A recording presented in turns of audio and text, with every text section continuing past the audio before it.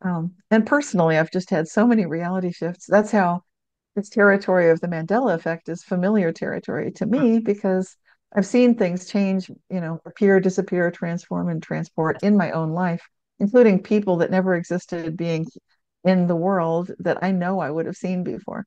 So many things changing. It's very exciting. Like I said, it's an exciting time to be alive.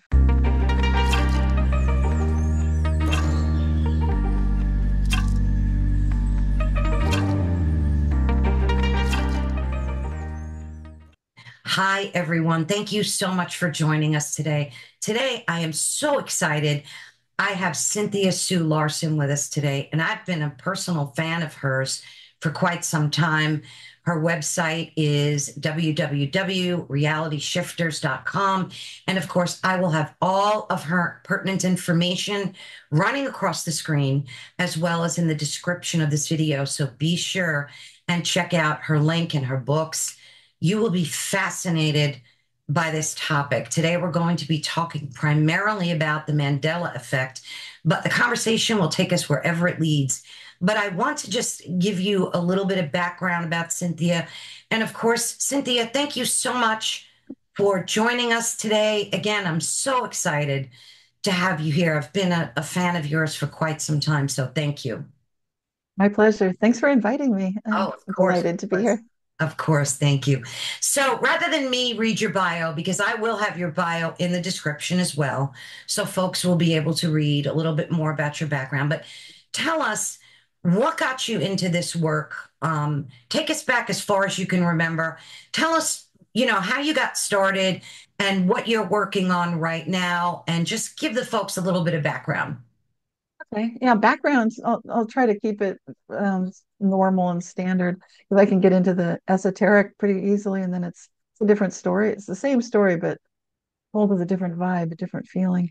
So the standard straight story that I would tell to anybody is I was born in a middle class family in California near Sacramento in a suburb to a very scientifically minded father, but my family loved to travel. What was interesting about my experience is that I was a very sensitive child, a high sense perceiver. So I'd be seeing things that other people don't see or sense. I've been doing that all my life. My family was not particularly spiritual, but I always have been. And we would travel. This it's important the family I grew up in because it kind of sets the stage of how my worldview operates. So my family was very education focused. My mother's a school teacher. My dad was an engineer. We'd go traveling all the time. My sister and I would get pulled out of school early.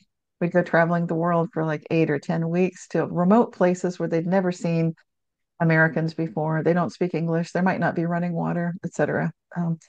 I loved it because I could feel the energy everywhere. I noticed that the telepathic communion that I feel naturally with the world was very much easy to access everywhere. And so it's kind of the basic milieu that I was growing up in. My own personal experience is kind of unusual in several ways because I I actually remember and miss that feeling of being between lives before I was born. So that's perhaps a bit unusual, but it's a big part of who I am because I know it's possible and to feel that much love, that much courage, that much fearlessness, that much passion for the magic of existence. So I take life with so much sacred love in my heart. Just to be alive is such a miracle in itself. But when I was quite young, I actually wanted to be dead again, which may sound crazy because it was a good family, not a bad family. I wasn't being tormented in any way, but I was of that born aware kind of a feeling originally. And furthermore, I had a little bit of memory from a past life in a very dystopian future, which absolutely colored everything I do because it was about 540 years before, I mean, after I was born. It's in the future. I know this may sound strange, but I was from a place where central artificial intelligence was running everything. So, on the face of it, and according to all the checklists, everything was great, but actually, it felt kind of messed up. So, a big part of what I'm really doing here, and my role in the future was kind of a renegade observer presence. Renegade because I was smiling and nodding with Central AI, like, sure, we'll keep everything running. But I was thinking, this is terrible. Humans have no true free will. Every time they have an original idea, it's like an electromagnetic pulse memory wipe, short-term memory wipe. So they'd forget what they were doing. So even if they start thinking in a wrong fashion, central AI would detect it because everybody was connected, like the Internet of Things. Now I can talk about this and there's a language to discuss it, but for most of my life, I could never really talk about this. So my mission, my purpose in this whole life is to help people understand the true magical influence that we have in the world, that we are magical creative beings, and that we're here for this. This is a time of great awakening right now, which is chaotic and traumatic and difficult, but it's super empowering, super exciting. And when we're looking at it from the perspective of being pure spirit, we wouldn't want any other time to be alive than right now. So for the last 25 years, I've dedicated my work to the whole concept of mind matter interaction. And I've written books by the titles of Reality Shifts When Consciousness Changes the Physical World. I wrote that decades ago, covering the idea that we now call the Mandela effect, including examples of people being dead and then alive again, just like Nelson Mandela being dead and then alive again, as well as a cat being dead and then alive again, and lots of other things changing. And then I wrote a book, Quantum Jumps, basically it's a new extraordinary new approach to having the reality that you'd like to see. And then the newest book is about the Mandela effect and its society, awakening from me to we. And then there's a book about high energy money because people often feel like there's a shortage of money, but there doesn't need to be. There doesn't need to be a shortage of anything. And regardless what we think we're looking at, we can change everything. And that's really what my whole life's work is dedicated to. And recently, the last 5 years, I'm part of the International Mandela Effect Conference, along with Christopher Anitra, Jerry the Dark Wolf Hicks, and Shane Robinson of Unbiased and On the Fence. And the four of us have been monthly putting together live streams on YouTube and annually putting together live conferences where we bring together as many scientific and experts and experiencers as possible to gather to explore this phenomenon that we call the Mandela effect, where there's a collection of people that remember things differently than official history or Hmm. remembering it similarly. That's the big story in a high speed review. That was perfect. It's so interesting because we were talking before we started recording, and there's such an interest in this topic, and I'm thrilled about that, and I know you are too. I was in a restaurant talking to a friend about the Mandela effect, not in a loud voice, just in a normal, and a guy two booths away came over to me and just was like, yeah, what's that all about? And people are just so interested in it. So, for those that don't know, Cynthia, give us, like a 30,000-foot view of what the Mandela effect is. Just tell us what it's about. Okay, some people might think like I've heard the word, but I don't know if I've experienced it. Okay, so you can tell if you've experienced it basically. Some people have these little quizzes. You can look for them on YouTube or online and see, for example, that Berenstain Bears used to be spelled differently than what you might remember. You'll find, if you look it up, it was always Berenstain Bears, which is very strange to people who used to wonder, is it Berenstein or Berenstein? Like what's going on and why did that change? So it's things that you remember and you think like, well, of course, the heart was always slightly to the left of center, or kind of prominently to the left is what I remember. And now the heart's moved several times actually. So sometimes when you look into this, it's like when I wrote my book, it had pretty much stabilized in the center of the chest. Now the heart is again slightly to the left, not as much as it used to be, but it's definitely sort of on the move. If you're looking at the body changes, there are lots of them. Our kidneys have definitely moved upward. Our body temperature has changed. It's gotten substantially lower. So lots of things are sort of instantly changing, almost as if evolution itself moves in these quantum jumps, where 1 minute, 8 billion people have a heart in one location prominently to the left, such that if you're doing target practice at a shooting range, the target for the heart is noticeably off center. It's not in the center at all. I never shot in a shooting range, but someone told me that, and I thought, brilliant example. Yeah. Um, and then the kidney, they used to totally be.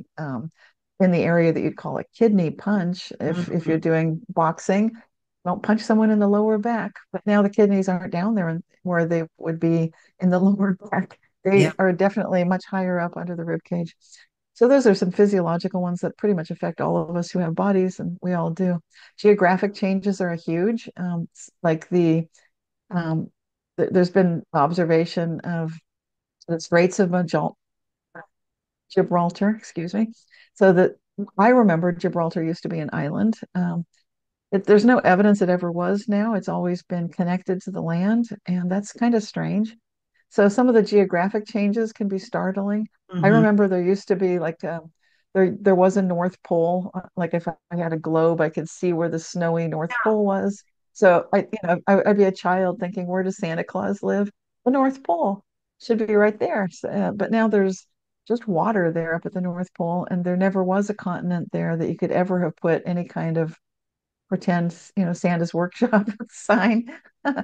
But stuff like that is huge. And then when you go to movies, lots of us remember things like life is like a box of chocolates from Forrest Gump, but now it's only ever been life was like a box of chocolates. And from TV or magazines. I remember pictures of Ed McMahon delivering gigantic checks, It's like the you big have won Publishers Clearinghouse. And that's a big one for us Americans, but that never happened. He never worked for Publishers Clearinghouse, even though on the Tonight Show, he worked on the Tonight Show with Johnny Carson. one. There was Hmm. a time Johnny Carson brought a huge check, like ha ha ha, kind of, you Yeah. know, having fun with Ed McMahon. And there's been evidence of this memory showing up all over the place. I also remember the Wonderful World of Disney with Tinkerbell flying in at the beginning of that Sunday night TV show. It was my favorite part, where she just go tink and just with her magic wand, there'd be sparkles on the eye of Disney. But now she doesn't do that, or she never did that intro, yeah, during any of those TV broadcasts. A Oh, big and just one. so many There Mandela are effects. so many. A big one for me was the Fruit of the Loom thing because I Oh, yes. distinctly remember the cornucopia. Like Yep. I used to buy Fruit of the Loom all the time and for the kids and whatnot. And they claim that, but yet on the internet, there's clearly people that took pictures of it with the Yeah. cornucopia. So it's Yeah. crazy. Crazy. And then the Haas avocado, I remember it used to be pronounced Haas. I'm from California. Right, I would right. go to the store. It used to be spelled Haas. Yes, absolutely. Now, I thought they changed it to some unfortunate or made a typo to Haas, but no, it's supposedly always been Haas, which doesn't make any sense. Why would I be pronouncing it Haas? And why would everyone else remember that too? So many things. So many, so many. So basically, what I'm saying is everything, including our position in the cosmos. Like some people remember Carl Sagan telling us on, if you remember that show that he used to do on TV, he'd say, like we are made of star stuff. Funny way of saying it. And he'd Millions, say billions of stars. billions of stars. Right. And he'd say we're on the far outer spiral of the Milky Way. Right. We're out located out on the middle of nowhere. We're not out there anymore. We've now moved. So it's like our position in the cosmos has not ever been where I remember Carlos Sagan saying that we were. We've now moved toward the center. And personally, I've just had so many reality shifts. That's how this territory of the Mandela effect is familiar territory to me because I've seen things change, appear, disappear, transform, and transport in my own life, including people that never existed being in the world that I know I would have seen before. So many things changing. It's very exciting. Like I said, it's an exciting time to be alive. Yes, absolutely. In your book, which I highly recommend everyone read, it's fascinating. And as you're reading it, you're having like wow moments, like on every page. It's great. So I'll have the link to where you can purchase that in the description of this video. It's just great. It's a great read. Um, you explain a lot of your own personal experiences in there too, which is really fun to read. And what do you think? I mean, you list possible reasons Yep. for the Mandela effect. I personally think it could be CERN. I don't know why. I just get this feeling. So, for folks that don't know about CERN, just give us a quick rundown of what nefarious stuff they're up to and why you kind of mention them in the book that it could be a possible cause of this dimensional change that we're going under. So, take it away. Okay. Yeah. So let's start with what is CERN, and it's a European project, a very large scientific project. They've got a site called the Large Hadron Collider, and it's basically, if you know what a super collider is, it's one of hundreds of them in the world. Actually, there are lots of them, but this is the biggest and perhaps the largest facility to do this kind of research in the world. And what they're doing is accelerating particles to supersonic, super fast speeds, and then colliding. Once these particles are going super fast, they crash them together and then see what comes out of it. So it's typical, you could say this is typical particle physics research. And there's a whole movie documentary about it called Particle Fever. If you want to see that, you can look that movie up. I saw the premiere of that movie when it showed at UC Berkeley, and there were the scientists right there in person at the event. I didn't really want to go, but my because I'm not into particle physics, I don't feel like that's where it's at. I feel like, well, never mind all that. Anyway, I'm more into the research side of it, the thinking, the theoretical physics side. So that when I showed up at the premiere, I saw, fortunately, there was a scientist who I greatly admire, Dr. Yasunori Nomura, who did not exist. He he did not exist at all when I wrote my book Quantum Jumps in 2013. But I love his research, so I was super excited to see him. Okay, I'm going off topic. But it's so exciting because I remember seeing the movie, seeing him there. He's the best part of it, tiny part of it. Okay, back to CERN and what's going on. What they're doing is they have several projects running simultaneously. Originally, they wanted to find out about the so-called God particle, and that was the idea of bringing together sort of like the theory of physics itself, like what's behind it. So if you watch the movie Particle Fever, you can see what they were doing. They got the Atlas project, all these three projects running concurrently. Now that movie is not going to show you the weird stuff that people are a little concerned about. Okay, so what are they concerned about? And you won't see it in the movie. It just looks dull, and which is why I didn't want to go to the premiere.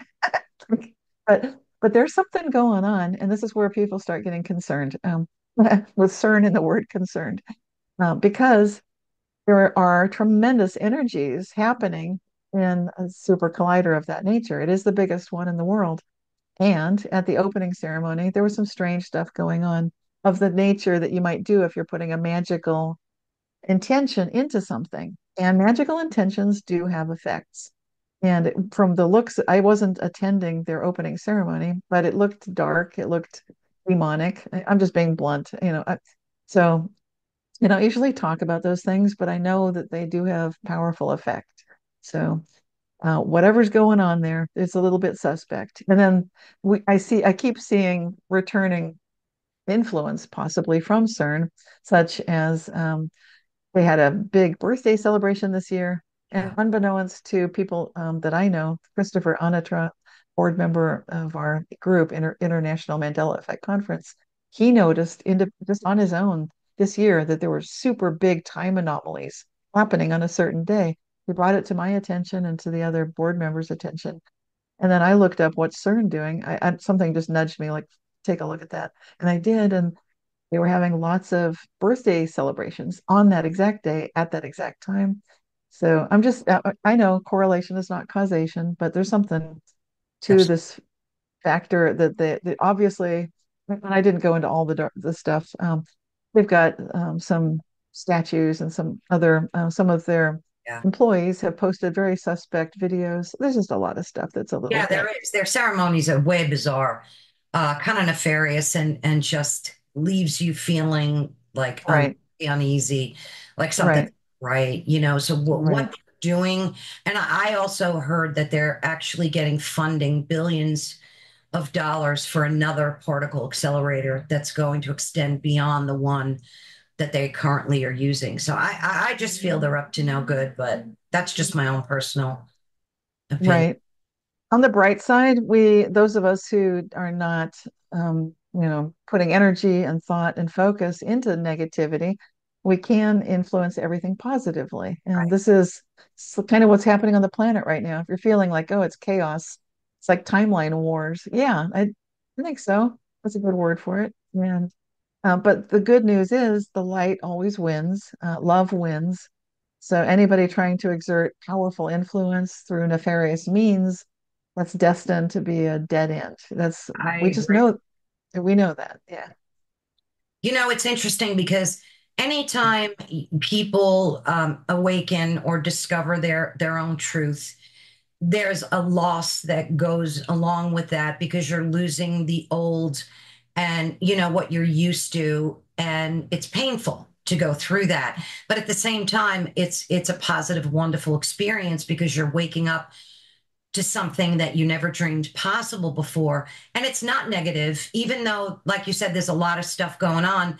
I think we Mhm. can see beyond that into the hope and the love that we do share as humans on this planet. So I think it's important for us to be informed about the stuff that's going on. Do Yes. you go ahead? Oh, I think sometimes we go through the chaos in order to better appreciate the light, the love, the community, the Absolutely. relationships, and what really matters. It's almost like it's kind of terrible to feel like we have to go through suffering, but I feel like every time I go through something dark, like I went through long haul COVID, it was horrible. But Yeah. even in a horrible situation like that, I came back out of it, which I surrendered to the whole process. Like, well, Yes. maybe I'll never be able to function again. But in that process, it's a very spiritual surrender, and there's Absolutely. humility that's possible. And I think humbleness is one of the greatest gifts, that Yes. purity of spirit. So I just see the whole thing, the silver lining becomes the great gift. And if Gosh, we look at our hardships that way, we can come through stronger than ever. And I know we will. There's so much faith in humanity in each of absolutely. us. And it's just such a joy connecting with people that are on that same plane as you, isn't it true? Like even Yes. meeting you, I believe there are no coincidences. Things are destined to be. And it's just it's a blessing to me, and I'm so grateful for it. Let's dive in a little bit. Um, so we kind of talked about what the Mandela effect is.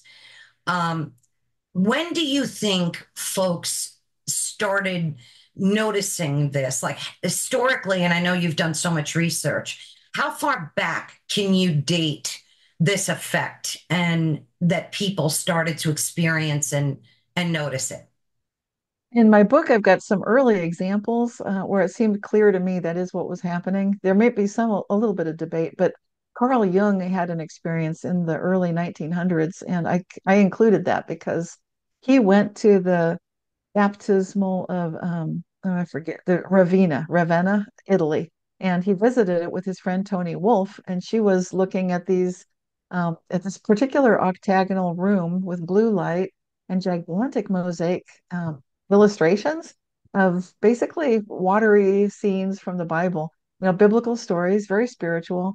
The baptisms of certain individuals, including Jesus and Moses crossing the Red Sea, and things like that. So it was quite meaningful, and the colors were splendid. The size of the mosaics were 6 by 8 feet. There were four of them in an octagonal room with this magical blue lighting. It was so meaningful to Carl Jung, the great psychologist, that he was talking to Tony and sort of expounding on it for about 20 minutes, what the things meant to him and the deeper significance of symbolism in each illustration.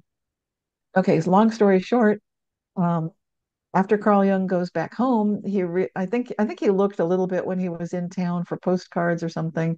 Couldn't Mhm. find anything, and he thought, no problem. I'll just have a friend when they go to see Ravenna. I'll ask them to bring me back some postcards. Well, he asked his friends, and they went and they said, Carl, there are no mosaics. I believe you, but we didn't find them. Are you sure that you described it properly? And anyway, Carl himself returned later, and much to his surprise, nothing was the way he remembered it. And he knew that he'd seen it correctly. He had a person with him, that was Tony Wolf. And so, because of the fact that there were two of them, to me, that qualifies as the Mandela effect, which is like a collective. I know it's just two people, but it's a good start. And remember, this is before the internet. If he had been able to post any of this, back when, like, if the internet was there in the early 1930s, I'm Mhm. pretty sure, I bet you there would have been a whole bunch of people that would chime in and say, "Me too. I saw those. Where did they go? They're gone? What? You're kidding. I remember them." Like, and they would have stories about it. But because we live in an age now where we can share things a lot faster, we have Mhm. an advantage. But I'm including that because I think that's a powerful for initial example of this phenomenon. Honestly, I think it does go back farther. And Mary Rose Barrington, who's a great paranormal researcher from England, I never got to meet her when she was alive. I didn't even know about her work, but I'm so glad she exists because she was doing research in the area that she called it just one of those things, JOTT. Mhm. And she was documenting firsthand reports, like I do through my Reality Shifters website.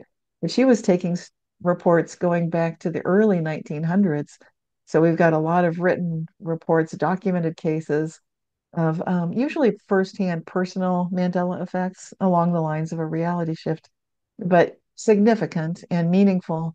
And she was documenting it.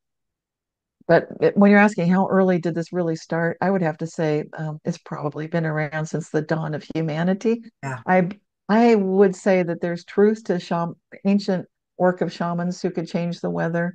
I think they're actually playing with these multiple possible parallel realities, and they're doing a healing, and the person's has a broken leg, and maybe a moment later they don't. I have seen such miraculous healing. I've witnessed it. Now we would call it something like quantum healing, but shamans, I know that when they talk about this through their oral tradition, I would say, yes, that definitely happened. So then I'd say this goes back thousands of years, maybe hundreds of thousands of years. Wow. But we haven't really been acknowledging it. And Right. this is thanks to our modern day technology that we can compare notes and say, whoa, you remember Berenstein Bears too? You remember Fruit of the Loom cornucopia? It's not just me. And that's because it gets to a tipping point when there are enough of us knowing that I'm not just confused. This is something that other people are remembering exactly the same way. And that's where it becomes Yeah. significant. Now that we have the ability to prove a lot of this through the internet and imagery and videos and whatnot, are there any scientists that come out and say, hey, there's something to this instead of treating everybody like it's some kind of woo woo, crazy, high strangeness or something? Like, are there any notable folks that work in you know, as scientists in this field that are coming out saying, hey, there's something to this? They'll come out privately to me, but not yet publicly. I'm not seeing it happening because as long as they're employed with an employer who officially is not on board with acknowledging what seems like a paranormal metaphysical phenomena, publicly they're not going to say that. I would guarantee you that our governments know about this, and Yeah. so all of that IARPA stuff that where if like I like to look at mind matter interaction research, and when it gets really interesting, then it gets funded by DARPA and IARPA, and then it vanishes, and then it's gone. Right. It's not really gone. What happened is it's been funded by deep state funding, and basically they're saying this is a matter of national security and they're not going to make it public. So it's understandable that way. However, I think that they're actually doing a bit of a disservice to the population of the world. And so then it becomes up to us, the citizen scientists, to acknowledge that there is something going on here. And at our conference that's happening this November, we'll have a PhD doctorate who just received his doctorate, Dr. Charles Labito. He'll be talking about his research in this field of the Mandela effect. So I think we're just beginning to see the first people who are acknowledging, yes, this is happening. I'll be giving a talk on the science of magical influence and Mhm. my involvement doing some mind matter interaction research as a participant in an IONS project initiated by Dr. Dean Radin, brilliant scientific researcher. So he's doing top first rate work and it's not funded by secret money. And so that is made public. But still, it smacks of parapsychology and metaphysics. And so, and I did work in the corporate world for many years, so I know that there's a lot of just ridicule where people think it's funny, like, Sadly. haha, we know that doesn't work. Yeah, that's kind of sad. Again, I'll have your conference information as well in the description of this video. So, folks, check it out if you can make it. I'll post all the information for you as well. What do you think that, Cynthia, that experiencers have in common? And why do you think only certain people can, because let's face it, it's hard to remember back 30 years ago what a logo looked like, or whatever this or TV show or whatever it is. What do you think it is that folks have in common that can identify this? Yeah, I've done some surveys to find out, to delve into that a little bit, and then what my findings were dovetail neatly with the findings of a couple of other researchers. So there are three of us coming up with something similar, and what we're finding is that it's if you're familiar with the Myers-Briggs interest inventory, it categorizes, it breaks groups of people into 16 types. And within those 16 types, there's something. So you might get something like a designation. For example, I am an INFJ. That's I stands for introverted, Mm-hmm. N stands for intuitive, F for feeler, J for judging. So, but the important part, the part where it's like this is really significant, it's the middle two. It's the N and the F. So Mm-hmm. if you have, and I know if you take the test and it's a free test online, everybody can take it. You might find you're sort of not really, maybe you're an introvert, maybe you're an extrovert. All of them can be a little like that. And sometimes you might take the test in one mood and get one result, and on another day you test differently. Okay, so we're acknowledging all that little, the gray areas. But having said that, if you are an intuitive feeler, that's another way of saying that you're an empath. And the empath concept is one where you're an empath if sometimes if you've gone out in public, you just feel like I can't go out in public today because I know I'm a sponge. I can't go to the mall. I'm going to pick up all of the ailments of everybody there. It's been It's my, not worth it. yeah, that's been the story of my life. Okay, so anybody who's like nodding with that, you're an empath. That means you don't have to take the Myers-Briggs. You know you're an intuitive Mhm. feeler. Bingo, ding, ding, ding, ding, ding. That means you're more likely to experience synchronicity. So Dr. Bernard Beitman, he often writes for Psychology Today. He's a brilliant researcher too, and he's done studies that show people who, I would say, empath is the key there.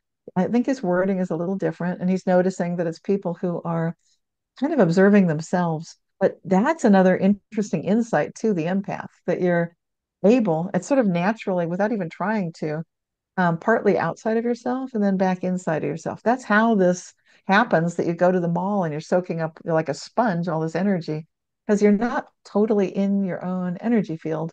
It feels safer to kind of be hanging out in nature. And like that's what I do. I love it.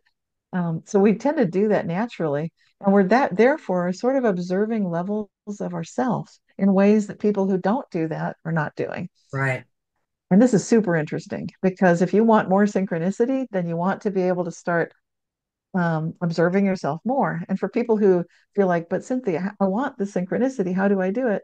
You can start by just practicing something called Iliism, Ileism. It's a fancy word for talking and writing about yourself in third person. Like today, Cynthia woke up and she went swimming this morning and enjoyed looking up at the trees and Cynthia, blah, blah, blah. So it's all Cynthia, Cynthia. Instead of thinking I, and you might think that's such a small thing, but it's not small, it's big. Because then if I look at how I'm feeling, like Cynthia had a good day, but what if I didn't? What if Cynthia was having a bad day? Well, mhm. this is where it comes in very handy. Now I'm writing about Cynthia's upset. She got bad news in an email and somebody did something mean and there was bad news on the news and blah, blah. So Cynthia was sad or upset.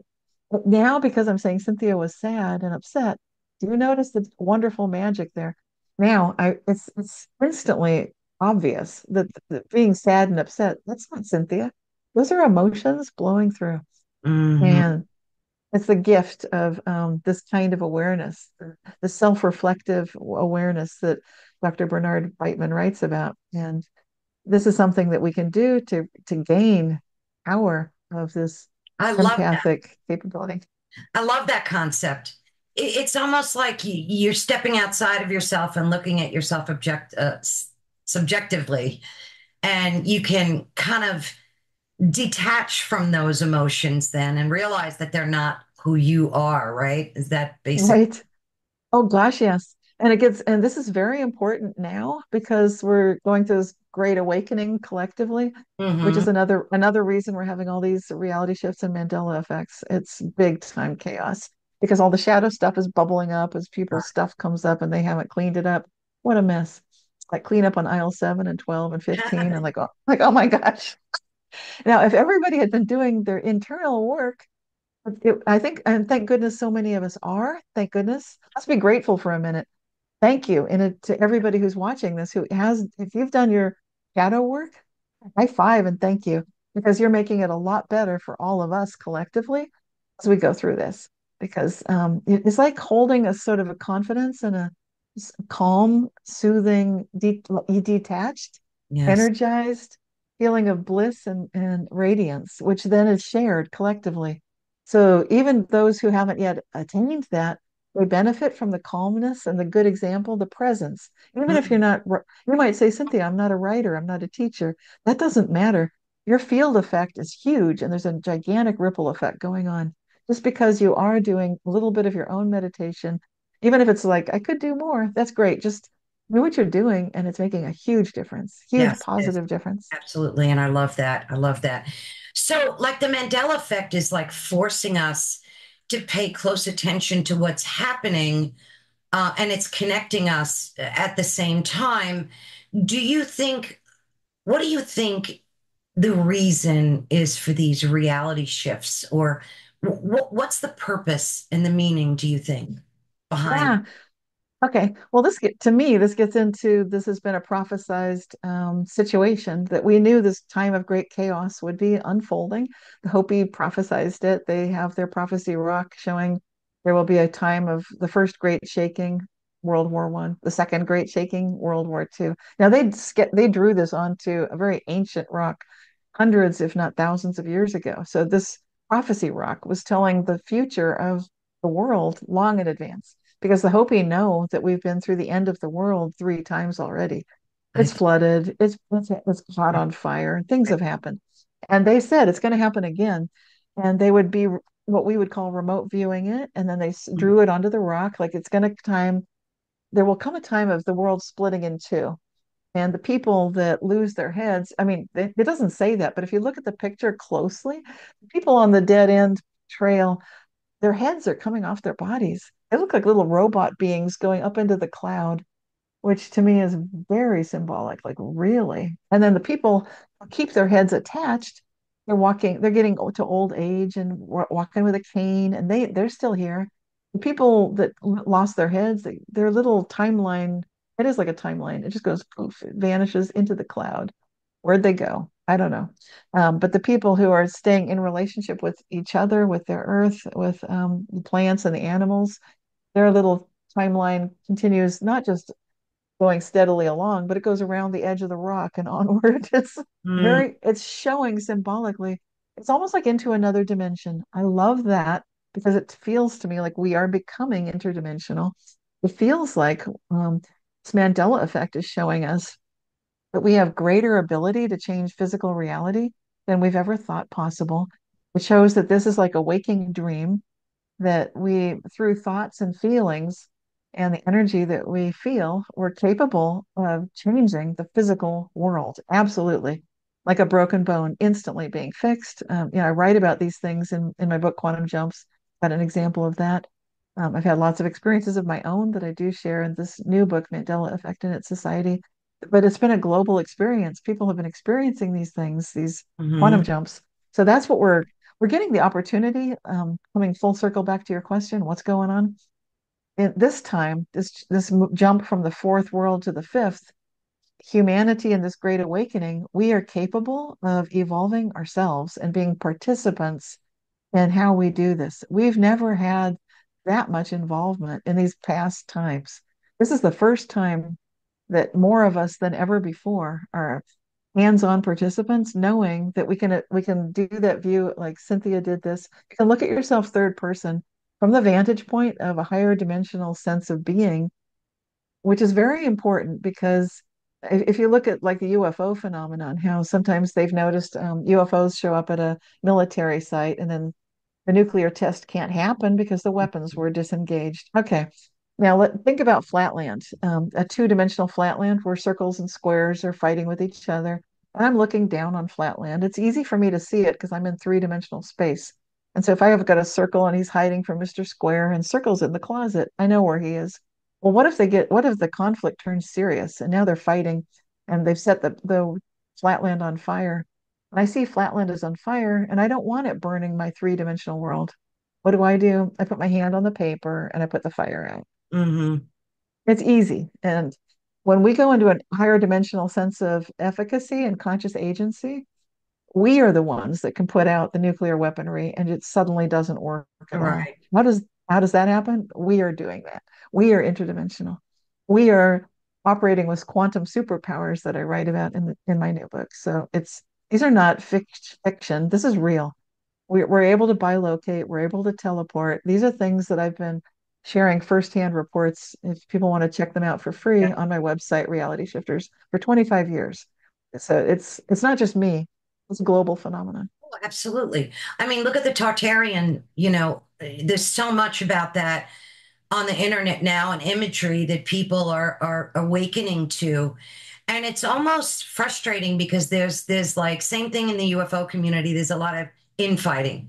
So like, you Yeah. got the flat earthers and then people are like, you crazy, there's a globe earth. And, I almost wish, well, maybe it's good because it kind of pushes to the surface the topic. So, in a way, it's a good thing. Um, Well, not to be a conspiracy theorist, but there's been a lot of pressure from the deep state that I was talking about earlier. So there's always going to be this sort of attempt to infiltrate any organization might be revealing something of national security interest. And you better believe this is national security interest oh, because yeah. if this is the most important topic in the world right now, is this Mandela effect, because it's showing collectively we can change everything through And they basically don't like prayer, they don't like focus, meditation. Yeah. Right, right, right. Yeah, the government seems to get in the way of so much of it. It's so frustrating, especially with the UFO stuff. Like one month they come out and say, yeah, there's definitely some type of UAP going on, and then Arrow comes out with a report saying, no, there's no proof. It's done intentionally. I mean, Yes. just to keep us confused and then disgusted, and then people just give up on it and kind of walk away from it. But um, so you mention in your book that, and I said before that CERN could be a possible theory, but you mentioned that there are like dozens of theories. Yeah. You list them in your book: false memories and confabulation, stimulation theory, CERN, which we mentioned, time travelers, and so on.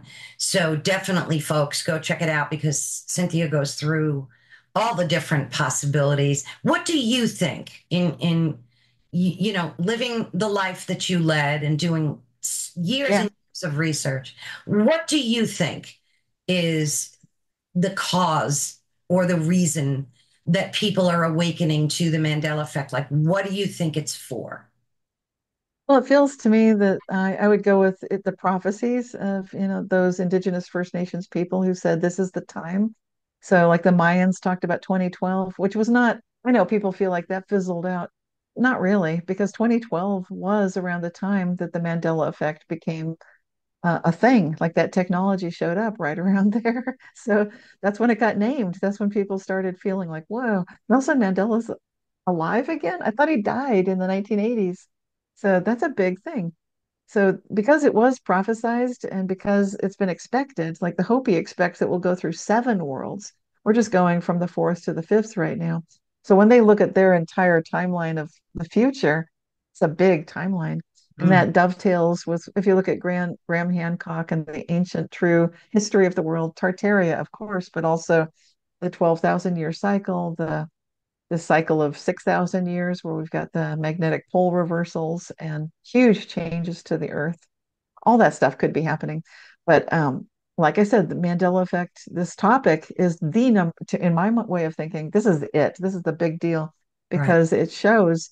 that we're going to be able to steer planet Earth, even if our governments are up to no good, and even if CERN is up to no good, it doesn't matter because this great awakening is happening anyway, and there's no way they can stop it. And in my book, Mandela Effect in its Society, I talk about Project Looking Glass and I've been personally contacted by people that said that they had worked for the time travel department of the federal government. And they told me you did not exist. Now that's typical. I would have been hiding in a lot of those realities.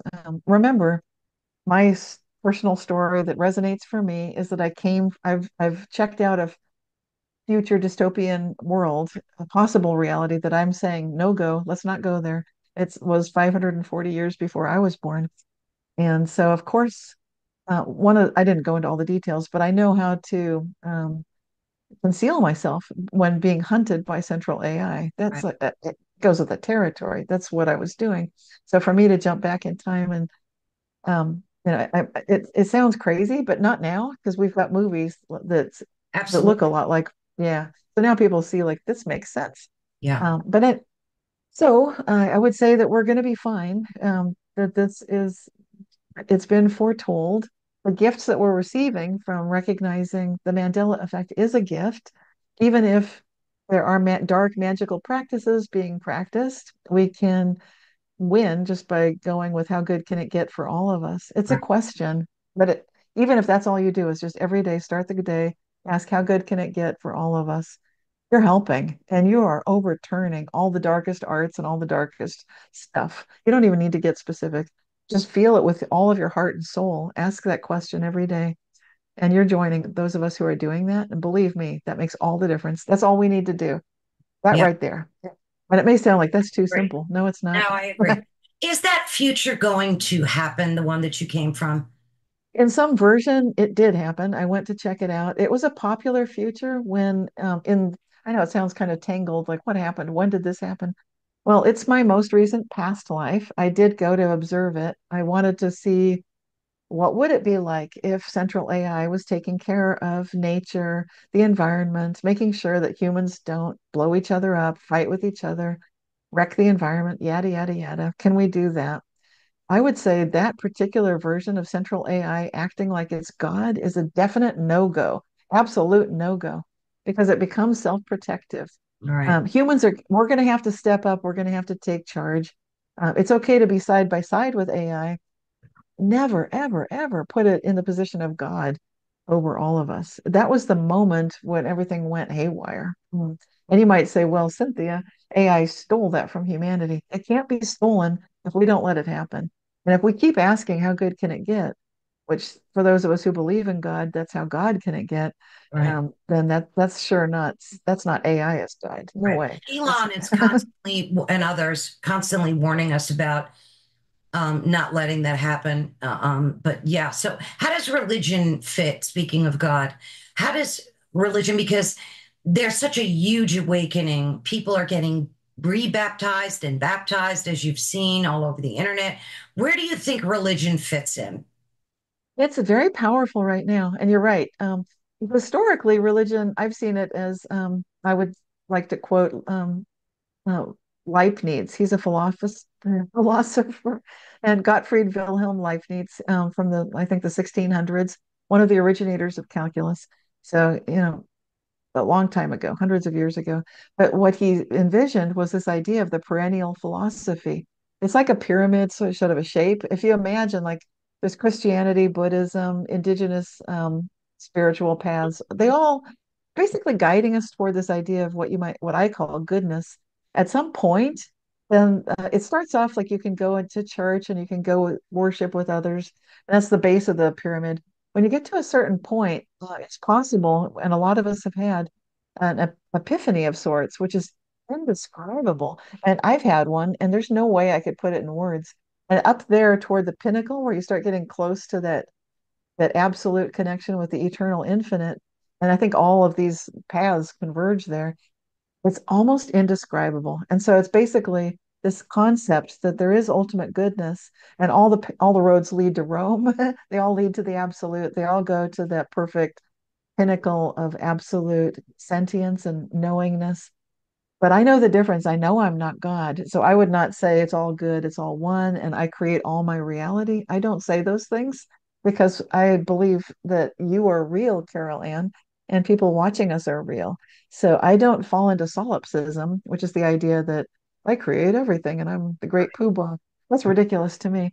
I We need to keep this relationship. I need to be in relationship with you, Carol Ann, and with your audience and really feel my love for each and every one of you. And that's the question you're asking. What's happening now? Why is there a return to that? Okay, this gets really cool.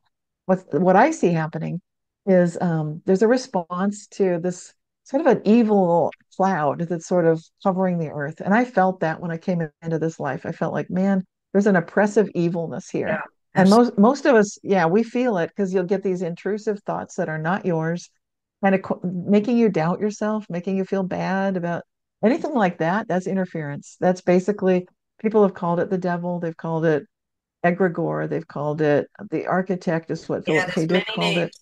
Many names. Many names, but we know what we're talking about. So why are people going into religion hardcore right now?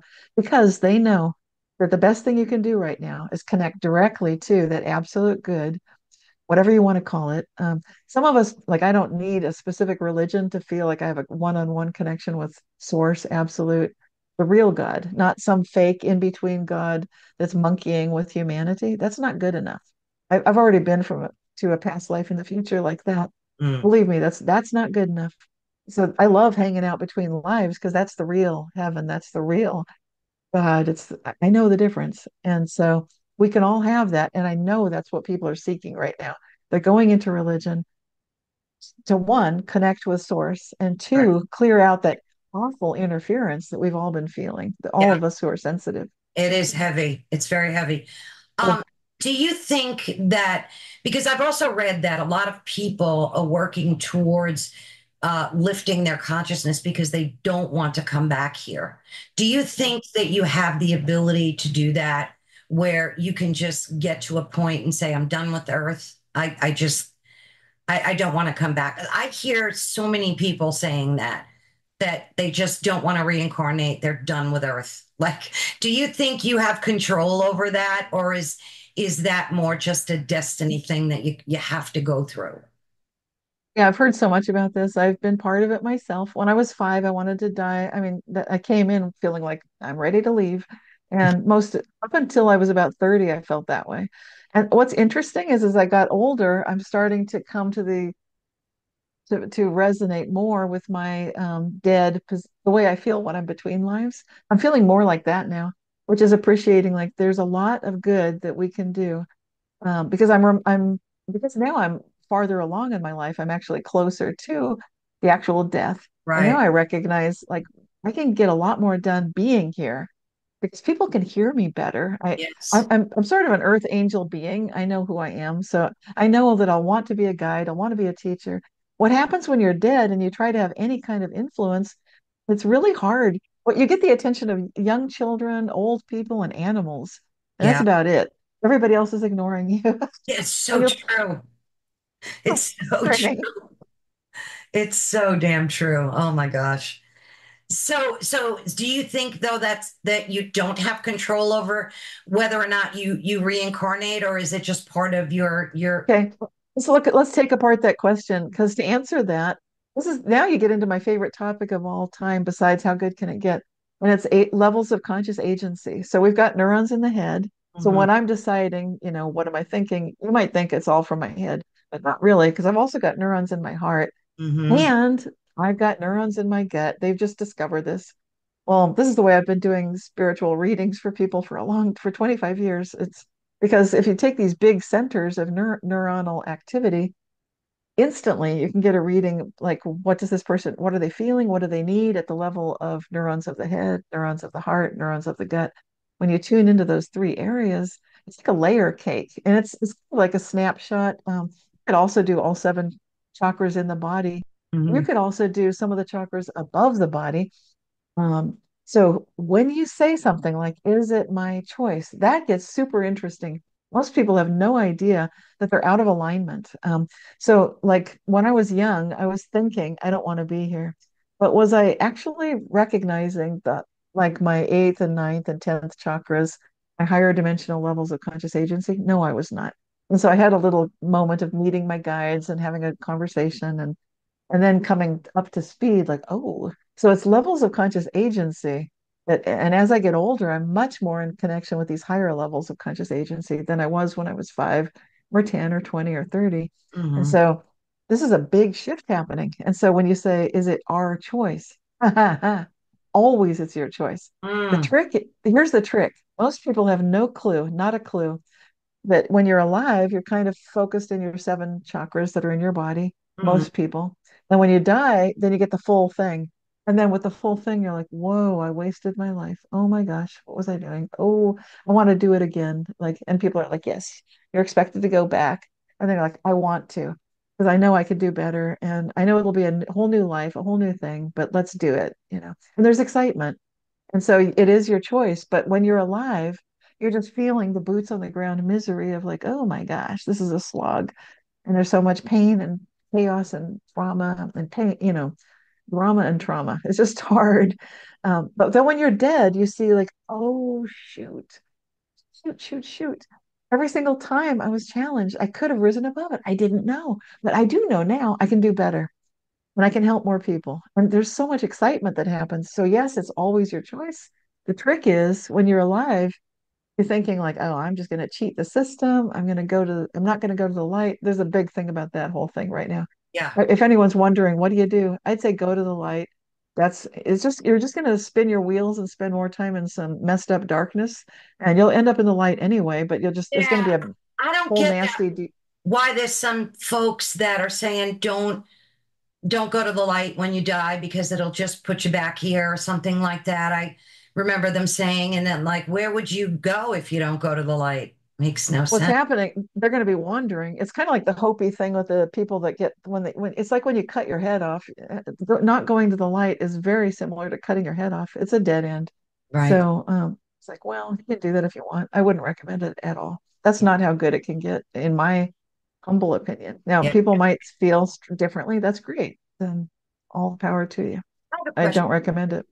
Do you think that, because let's face it, there is evil and darkness Yes. in this realm, and me personally, I spend every day fighting it and just making sure it doesn't enter into my energy level and my plane of existence. Um, do you think that folks that are evil, that do evil things, are soulless? Do you think they come into this world, this life without a soul? Because how could they think about the suffering of children and what's happening with children? Right. How could anybody with a soul do these things? What's your opinion on that? Well, I don't. Okay, first of all, I have to disclaimer. I don't spend a lot of. I know those things are true. I know they're happening. I'm grateful that I don't have too much firsthand experience with all that. Thank Yes. God. But I'm not denying it. I'm saying like, okay, that's real. So I don't have firsthand knowledge of what's going on with that. But I do a lot of clearing, as you do. And what I've seen there is I haven't yet seen a soulless being. Even demons have souls. Mm, So yeah, when I deal with, I will clear demons and I give them a choice. I treat them as I would want to be treated myself. And I say, you can go with, they have guides. They may not, they will tell you, I don't have guides. And like, yes, you do. And then I don't want to go with my guides. Okay, well, now whatever. You know how the talk back happens. Let's not go into all that nonsense. But so they can either go with their guides or basically be put back, like recycled, right. return to source. And so, which is not it is kind of a destruction. I would not recommend that. I would say learn from whatever's happened here, even if you feel bad about what just transpired. Because as soon as they come back into contact with their soul, they do have souls. Then they're sort of a little bit shocked and embarrassed and ashamed, and then they kind of want to die sometimes. And so that could happen. And if that's So what they it's an want, fine. awakening for them too. It is That's good to know. absolutely, yeah, I hear debate about that. Some people say, oh, a lot of the evil is caused by soulless beings. And I'm like, well, how could that be? Because I think everybody's born yeah. immediately with a soul. I mean, I've even seen imagery of the soul. as soon as the sperm hits the embryo, there's like a light that gets it. I don't know if you saw that. There's a Wow. actual video of a light that it emits, and people are theorizing that that's the soul entering the embryo. It's crazy. It's beautiful to watch, and that's what I believe. I think everybody has a soul, but it just makes you wonder about the demonic side of things, and like why it exists. Because I've often asked a lot of people that I interview that have had NDEs, and Mm, I ask them like, why did God put evil on the earth? Like, why do I we? know. It's a question that everybody kind of wants to sort through, and it's a tough one. It's a tough one. It's very tough. Yeah. Yeah. What about meeting our future selves? You talk about that in I know we're going past the hour and I apologize. Are you okay with talking a Oh little? yeah. Okay. Yeah. I was fascinated by that in your book that you talked about meeting your future self. And is this something everybody can do? Tell us about that. How does that work? Yeah, well, I actually did literally meet my future self, which blew my socks off. I'll describe it Right. briefly. Yeah, I talk about it in my book, and I think I mentioned it in other interviews sometimes. It was so amazing. I was about 16 years old. I'd gone to bed one night in my bedroom alone. The light was off. I said goodnight to my parents, and I was just laying down. And then I felt like there was a presence in the room. I opened my eyes and I saw this sort of glowing, floating being, which was clearly me, an older me. I was 16 and this was a grown woman. And she was just, it turned out she was telepathically talking with me. At the age of 16, apparently I was talking out loud to her, which I didn't notice I was doing, but I was so surprised. I think I don't know what I did, like, haha, like a nervous laugh, like, hello? And then she started telepathically comforting me, like, hello. I think she said, like, thinking to me, I'm you. I'm just here for a few moments. Just so glad to be with you. Just very sweet, loving presence. And I was so surprised. I said a few more things. She just, she came alongside me. Next to my bed was my roll top oak dresser.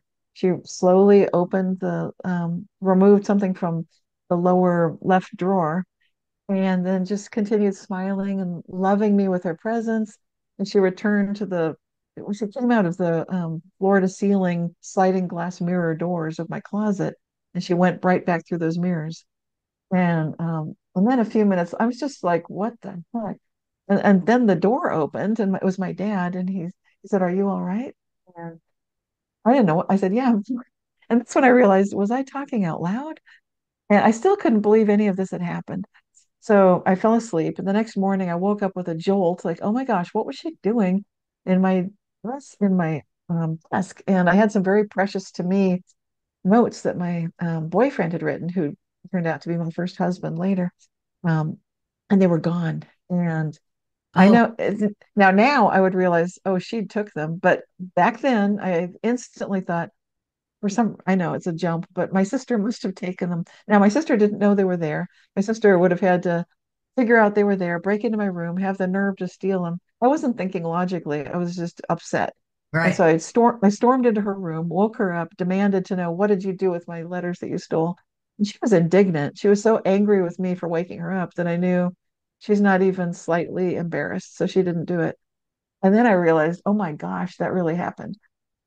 And then years later, I realized that was my future self giving me in advance permission to not put my first husband and that boyfriend that I married on a pedestal and to know it's okay to move on. And what better way could she possibly have done it than to remove these Right. artifacts, these things I would have been worshiping? You weren't having an OB, like an out of body experience, that you were fully awake. That was really awake. And my dad came into my room. So it was like he could pinch me and I'm like awake, but I couldn't believe that it happened. It was such an interdimensional thing, like experiencing ETs that are very interdimensional. So it's humanity again going into an interdimensional state where Right. we can be comforted by our future selves. If you're going through a rough time, you can ask your future self, my best possible future self, can you please give me comfort, guidance, protection, inspiration, and love right now? and your best possible future self will be there for you. Oh, I love that. Absolutely. I love that. How do you get in touch with your spirit guides? Do you reach them through prayer? Like how does that work for you? Well, I have sort of I get to know my team, and so I sort of am aware generally that I've got a rather large team. If I notice there's a whole bunch of them, then I'm like, oh, uh-oh, I'll be dealing with something today because I like my team to be with me. I basically every day ask, could you please bless and protect me and everybody and everything I love. And so it's just like you said, I'm just right there on that same page with you. The most important thing we can be doing is keeping that energy field clean around ourselves, for ourselves and everyone and everything we love. And our angelic team is a huge part of that. They really can help. I get to know myself by getting to know my guides. I just notice there's a lot of healers here. And then I realize, oh, I'm a healer. Or they're very communicative. Oh, I'm meant to be a communicator. So you can sort of learn what your gifts are by just going into a meditation, ask to be graced by the presence of the lead guide working with you right now. If you feel like I don't understand my lead guide, then you can intend, I need to hear you more clearly. You can ask for these things and receive them. And Yeah. if you feel like you don't have the help you need, you can ask for that. Like, I need more assistance here. And boy, do they come through. They really do. And the more you keep showing up and facing your fears, coming through your shadow stuff, the more they're there for you too. And synchronicities occur, good luck happens, things happen that you don't even feel like you did anything. And man, good luck is happening. And so keep doing what you're It's here to do. it's important to connect with them daily. Yes, it is. Really like that. I really like that. So, in closing, just tell us some of the things that have happened to you that were like that you wrote about in your book that you knew there was a Mandela effect, like maybe early on, where because you go through a lot of different things in your book that things that have Oh happened, yeah. some of them are remarkable. They're great. Yeah. So let's Right. let's just cover a few of them so folks can kind of get a feel. When I was quite young, I wasn't even an adult yet. In my youth, in my childhood, like I said, we'd travel the world, and on one of those trips, my parents promised the wood carvers in Lake Dal, India. They said we will take photos once the furniture they ordered was very fragile, and so it was packaged and wrapped up, and it was dismantled, safely wrapped, and then put on a slow boat to get to the United States many, many months later. And so my parents were, I heard them promise the wood carvers, we'll send a picture of these tables when there's in our home. We'll send you a picture of how they look in our home. And the wood carver said, thank you. And I didn't think I would never have thought to make such a promise. It would never, I was a child, like 10 years old. Wouldn't have occurred to me. I thought, oh, that's interesting. It's nice of my parents to promise that. So many, many, many months later, the carvings arrived. My parents assembled the tables.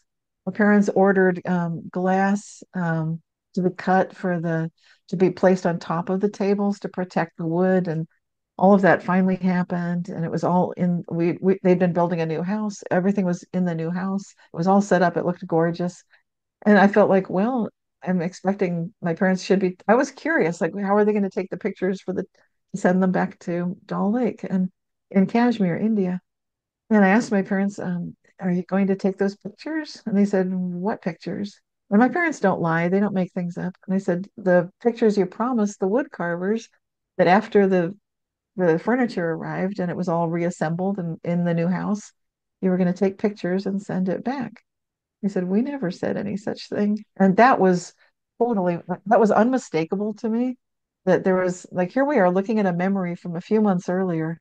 Like, were we in different realities? And I knew for sure because I believed them and I believed my memory. And so I knew both were right. This is extremely important. There was no doubt in my mind. Why would I make something like that up? I wouldn't have even thought of such a thing. I mean, the whole thing was brand new to me. It's not like, oh, this is what we do. We travel, we buy furniture, we promise the wood carvers. No, we'd never done any of that before.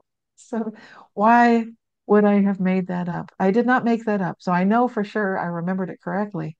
I also know for sure my parents do not lie. If they make a promise, they follow through. And that would be such an easy thing to do. It's no trouble to take pictures and put them in a letter and mail it back. I know they would have if they had made that promise. So then I knew something remarkable had just happened. Um, and then also in the 1970s, when I was a teenager, I don't remember what song it was, but I would listen to a lot of top top 40 music on the radio on my little radio that I had, and the announcer was saying, "We're about to play a brand new song." I thought, "Oh, finally, they play a lot of repetitive stuff. It'd be nice to hear a brand new song." I'm waiting for it, waiting for through the ads, like, okay, they're going to play it. Oh, what a disappointment. They played something they'd been overplaying for at least a week, if not more. And I was so sick of that song. Like, oh, you gotta be kidding me. Not that, not that. And then I asked my sister and my friend, I don't remember the song now, but they didn't know what I was talking about. And I thought, well, I know for sure something happened here. But it was before the internet. Man, if I had the internet right then, Yeah. you better believe I would have posted that. Like, anybody else notice this song is not brand new, but you heard it like weeks or months ago and you're so sick of it now? Anybody else? And people would say, oh, yeah. And you've had a lot of that stuff happen in your life, a lot of it. And I think it's important because it kind of wakes folks up to like pay attention, start paying attention to these things. Like I Right. believe there are no coincidences. And you know, I think that we're just so living fast paced and everything is hurry up, get this done and have this to do.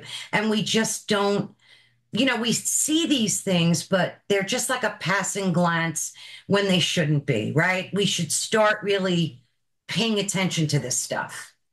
Yes, it's the most important thing going on the planet right now because it means that when you observe something, it's not stuck in that Right. state. And so even if you think, oh, this is bad, just relax, detach, energize, follow whatever spiritual practice you feel called to practice and recognize we're here right now so we can walk into the golden age, the age of Shambhala. This is prophesized. I know it looks like chaos. I know it looks like everything's falling apart. It looks like timelines are converging and crashing together. Sure. Because it is a great awakening. And that means we're all going through our shadow stuff together. And there's a lot of dirty laundry. Okay. Yes. Also, the great masters are here.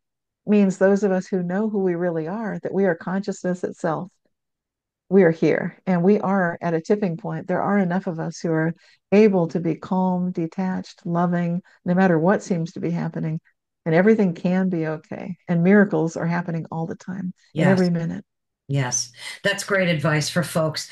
Is there a place where people can report these experiences? Like, can they do that on your website or is there a repository somewhere where people Yeah, can report them? yes, I'm basically you send it to me. You send me an email at cynthia@realityshifters.com. I will post it. What happens is I get them from around the world and I will follow. It's not a thing where you post it. It's more like a process of interact with me because it's in relationship. And what I'll do is I'll be following up with questions. Often if it's not clear, I'll ask what were you thinking and feeling at the time, certain times things were happening because that is absolutely relevant. And it might not be something you're thinking of. And it's extremely important for the flow of the series of events that occur. Mm. And Do I'll you ask do you would need the person, yeah, I like to know the location because right, I like the place and the time. What then happens is we've got a repository at realityshifters.com, right. 25 years of firsthand reports Oh and wow. all with you'll know when and where these things were happening. And so it's just wide open for anyone to take a look at. So, Do but you it's like more than two people to have that experience, or doesn't matter? it doesn't matter if that's the case. That's great. That's like Carl Jung with Tony Wolf. And if you've got people, it feels good when you're first experiencing this to have friends with you because it can feel shocking, Right, really shocking to notice like that whole street is different. Do you guys notice that? And if they're right. like, yeah, it's different, then I'm like, thank God, because I feel like I'm losing my mind otherwise. And that's the kind of thing that people write about, like the entire street changed, or I went to a restaurant that doesn't Yeah, exist anymore. right. It's brilliant. Thank you. Yeah. Thank you so much, Cynthia. I know we're going to be talking about this again sometime in Yes. late November. We're definitely going to be reconnecting. There's a lot more questions. And again, folks, I'll have all the information in the description of this video, as well as running across the screen. So be sure to head over to Cynthia's website. I'll have that realityshifters.com, right? I'll have Yes. that listed as well. And she also gave us her email address. So if you have any questions or you'd like to report one of these incidences yourself, you can go right ahead and email Cynthia. And there's a website for our International Mandela Effect Conference, which is imec.world. And if you sign up to that newsletter, it's a different newsletter, but then you'll find out about our monthly live streams on YouTube and also our in-person events, such as we're doing in Nashville, Tennessee, in Yeah. November 7th through the 10th. So exciting. Of course, I'll have all that information. Thank you so much, Cynthia. It was truly a blessing being able to connect and speak with you today. And I thank you so very much. Thank you, Carol Ann. Love you so, so much. Love you too. I'll be in touch soon.